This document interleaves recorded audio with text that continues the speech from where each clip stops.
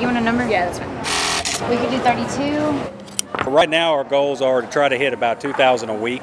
We're expected to hit about 25,000 masks for the final number that we want to provide TDCJ. Hightower is also going to be providing around 25,000 masks.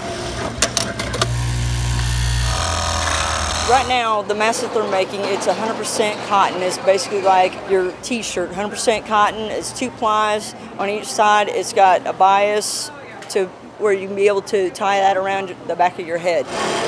The masks are for TDCJ as well as medical staff on the units.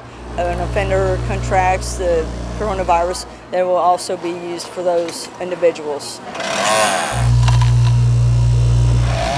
It's something different, so everybody's excited that we're able to get out of our norm, whether it be flags or gym shorts. Everybody's just excited to do something different, and then just for the fact that it's getting a lot of attention, the fact that we're able to do the masks, yeah, I would say it's rewarding. So that's what I'm trying to figure out, how much more material we're going to need.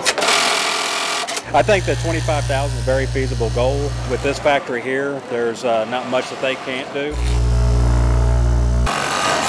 I feel confident in my factory and the offenders that work for me that we're going to be able to get our 25,000 out in no time.